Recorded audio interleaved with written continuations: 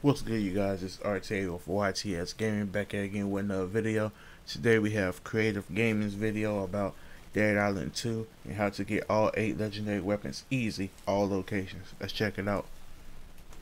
With legendary weapons being the best weapons in Dead Island 2, there are a wide variety of these weapons, ones that explode, ones that do all kind of damage. These weapons are the best weapons by far, and I put together a perfect guide to show you quickly and easily how to get all 8 of the legendary weapons in Dead Island 2.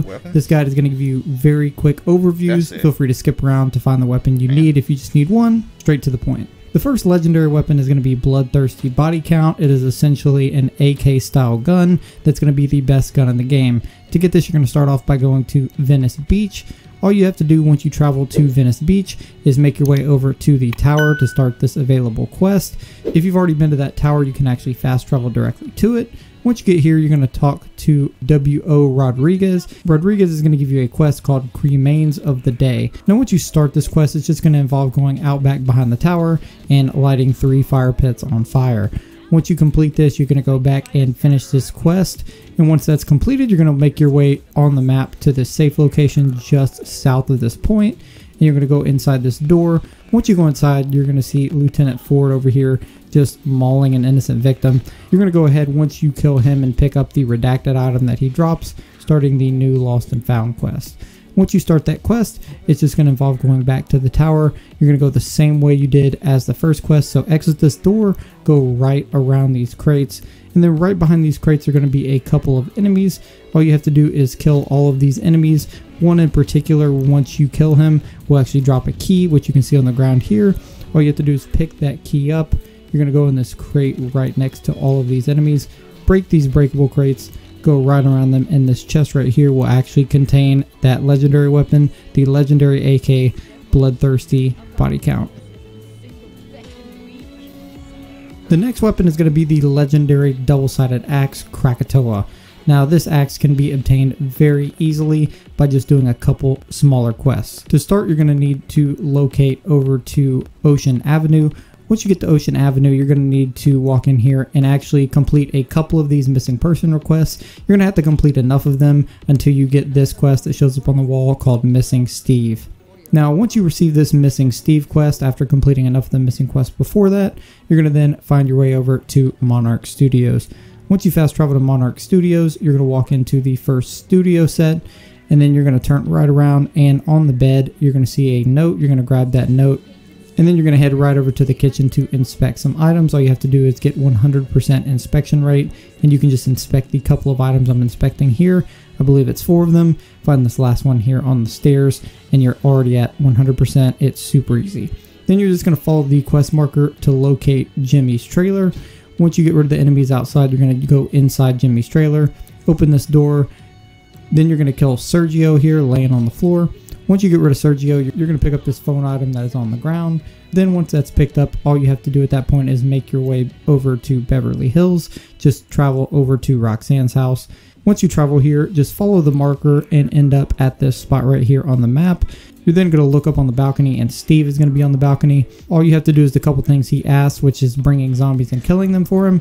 Once you complete that quest, you're actually going to get Krakatoa. The next legendary weapon is the one, this is a Claymore sword that's probably the best slashing weapon in the game, giving the highest sharp damage and an awesome weapon to use. In order to start this quest, what you're going to do is start off by fast traveling to Monarch Studios yet again. To first start this quest, you're going to need to have beat the Soundstage 3 quest, and if you've already beat the game, you're going to need to also beat the Soundstage 7 quest, which involves going to Sarah's trailer. You're going to have to report to Sarah. She's going to send you on a couple smaller little missions that you have to complete. Once you complete that quest fully, you're going to travel to the Santa Monica Pier. Once you reach the Santa Monica Pier, you're going to go right here on the map, right next to the bumper cars. As soon as you reach the bumper cars, you're going to start this new side quest called Like and Follow. You're going to just look right up and talk to, Amanda, who's standing on top of this shack. She's going to give you 3 smaller quests in order to complete this main quest, or tasks, which include electrifying zombies, knocking their heads off, and knocking them off bridges. Once you complete all 3 of these tasks, you will complete this quest. All you have to do is go back there and talk to her. And then finally, to complete this series of quests, you're going to need to go to Hollywood Boulevard. Once you travel to Hollywood Boulevard, you're just going to find her and follow the quest marker. You're going to talk to Amanda, and she's going to, again, have you defeat a bunch of different boss-type enemies and a bunch of different zombies. This spot is particularly hard, and it honestly took me like an hour. So make sure you have enough healing. And once you beat all these bosses, you're then going to have to go to talk to Sebastian right inside the re-aging shop. You're going to start this Beacon of Hope quest. It's just going to ask you to walk right down the street, talk to Sarah, and then Sarah's going to have you go inside the metro here and just walk into a door and basically just find an item for her to help fix the spotlight. Now this door was already open for me because I opened it earlier, but there are just some fuses that you have to break in order for the door to open, and I believe there's 3 of them. So you're just going to find that spotlight filter there. You're going to go back to the spot that Sarah was, and then you're just going to fix the spotlight and then eliminate the zombies that come up afterwards. Once all of these zombies are eliminated, you're going to be able to talk to Sarah and then go back and talk to Sebastian and finish that quest and get guarding the legendary Claymore. The next legendary weapon is going to be the skillful party starters. These are brass knuckles that are modded to basically explode every single zombie that it touches. This weapon is actually really fun to use, and you can just blow through enemies like crazy and just blow them all up almost every single time. To start this, you're going to need to fast travel to Ocean Avenue. So once you travel to Ocean Avenue, you're just going to follow this exact path that I take. You're going to walk straight out the door, go down a set of stairs, and this is going to eventually lead you right to a bathroom. Now this quest set is very easy and doesn't take a lot of time, so I highly recommend just doing this one really quick and knocking it out. So you can see, just follow my path into the bathroom, and there's going to be an item laying on the ground. Once you pick that up, you're going to start the Drunk and Disorderly quest. After that, you're then going to fast travel to Venice Beach. Once you make it to Venice Beach, all you're going to have to do is go to this location right below the first fast travel, and you're going to find yourself outside Rose's Tattoo Parlor. All you have to do is get rid of the couple zombies outside, hit the push switch at the front door in order to open this up. Once you go inside, you're going to find a couple zombies, one named Grant. You're just going to get rid of the zombies that are in there and pick up the item off the ground. Once you pick that up, you're going to need to go to Venice Beach at this location right outside the front of the shops. Once you run around long enough, a zombie named Cole will appear. Cole can be taken out and killed very easily. Once you get rid of him, he's actually going to drop another note that you're going to need in order to advance and basically get ready to finish this quest. So once you get rid of him, pick up the item off of the ground. After you pick this item up, you're then going to want to go and fast travel to the Santa Monica Pier once again. Once you travel to the Santa Monica Pier, you're just going to find yourself at this spot right here. There's 2 last final steps before you get the weapon. You're just going to walk over here towards this pier grill place. You're going to jump and go across this table, and there's going to be a note right here on this table. You're going to pick that up, and then you're just going to walk out and go immediately to the left, and you'll see this boss named Jordan who spits fire. All you have to do is defeat him, and once you get rid of him, he's actually going to drop a primary piece for this quest, which are a set of keys on the ground. These are the keys you need to actually get inside the car to actually get the weapon, itself. So finally, we're going to go and fast travel back to Ocean Avenue. Once you fast travel back to Ocean Avenue, again, just follow my path. You're going to go jump down right here. And once you keep going, you're going to find yourself going back down a way that a main quest line took you. So down these stairs, through a little storage area.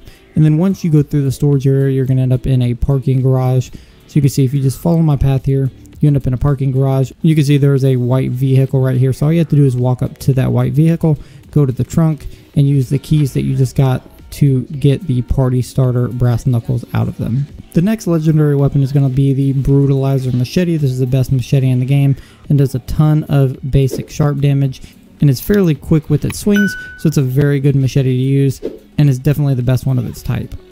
So in order to get this Brutalizer Machete legendary weapon, you're going to fast travel to Beverly Hills and go to this house right here, and you may have already done some of these quests, but you're just going to go up to Francesca, and she's going to give you a series of maybe 5 or 6 quests that involve getting body parts for zombies and putting them in this bucket. Like I mentioned, if you've beaten this game already, these quests are very easy because you more than likely already have the parts that are required for these quests. But there's 2 tricks to these quests that I can give you that will actually very much help. So if you don't have parts for a quest, this is the first tip. Make sure to go into your Zompedia and look through and hit X or square and look at the details for each one of these enemies, and it will show you the actual items that it gives you, so you can find the zombie parts that you need and be able to tell what zombie you need to kill to get those parts this way. This way, in case you're curious or you need some sort of mutator heart or something like that, you'll be able to tell what item you need. And also you can look at the map here and look at different areas to see where these enemies spawn and their hotspots. So if you need to get a mutator heart, you can look at that mutator hotspot, sort of like I had to do.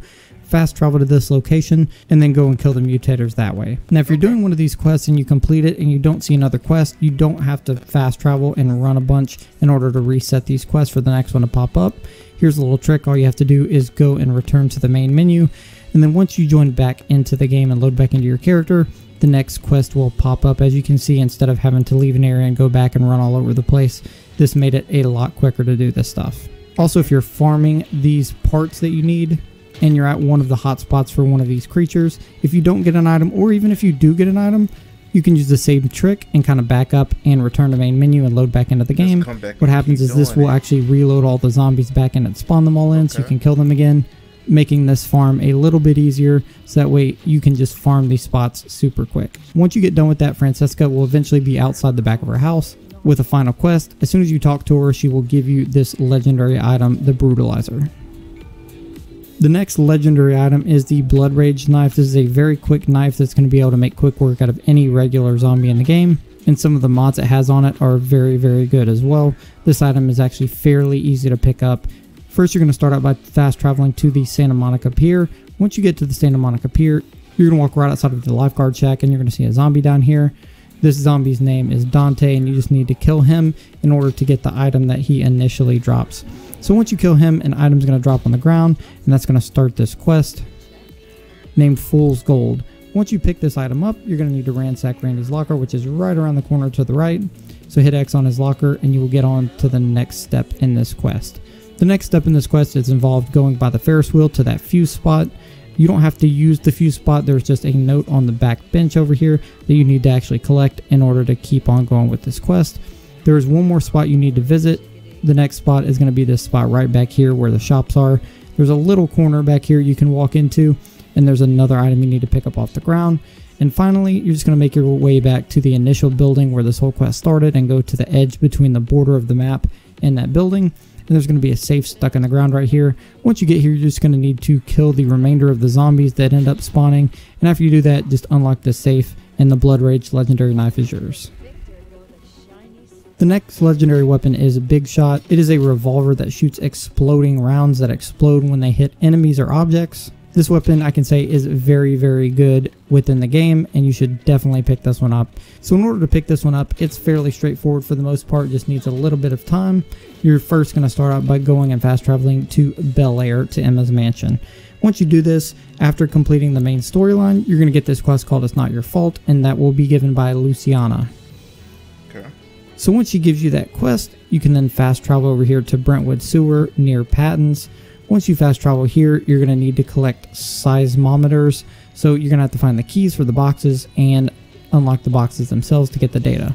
So you can see right after you leave, there's the first one initially right here to your left down the hallway.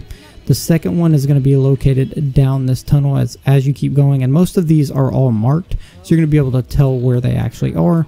Now once you go straight in this tunnel, you're going to eventually hit a wall and take an immediate right to circle around, and there will be keys to the second seismometer here. You're then just going to turn around and keep going straight as far as you can. Once you hit a wall, take a left, and this seismometer is right here behind the bars. That is the second one. The third one, after you keep going, is going to be up the stairs in this room. So you can see you're going to be able to pick up a note right here. But the key is actually located in the room underneath this, so you're just going to jump down, go in this room, walk right through the fire, take a right, and then there's a room right here that is filled with a bunch of these little pockets. All you have to do is go and search all of these meat slurries. I believe there's 3 or 4 of them. Just search all 3 or 4 of them that there are. And once you get eventually to the last one, you're going to be able to see that the key is actually found in this final one once you search them all. So now that you have this key, you're just going to go and unlock the third seismometer. And the fourth seismometer, after you keep going a little bit farther down, is going to be in this bloody, horrible area. And you just have to go to the end of this area and kill the seismologist that's at the end, and he will drop the keys to the fourth seismometer. Once you get rid of him, just turn around right there at the end. It's going to be highlighted once you pick up the keys. The last seismometer is there. and then you're going to have to fight your way out and kill all the enemies in order to make it back. Once you get back, turn the quest in at Luciana, and you have the legendary weapon, the Big Shot. And finally, the last and best weapon in my opinion is Emma's Wraith, which is the almighty hammer that you get. So this last legendary weapon is really easy to get. It's simple, and most of you probably already have it. It's for completing the main quest line. So all you have to do is complete the main quest line, and you get it. It's the best hammer in the game.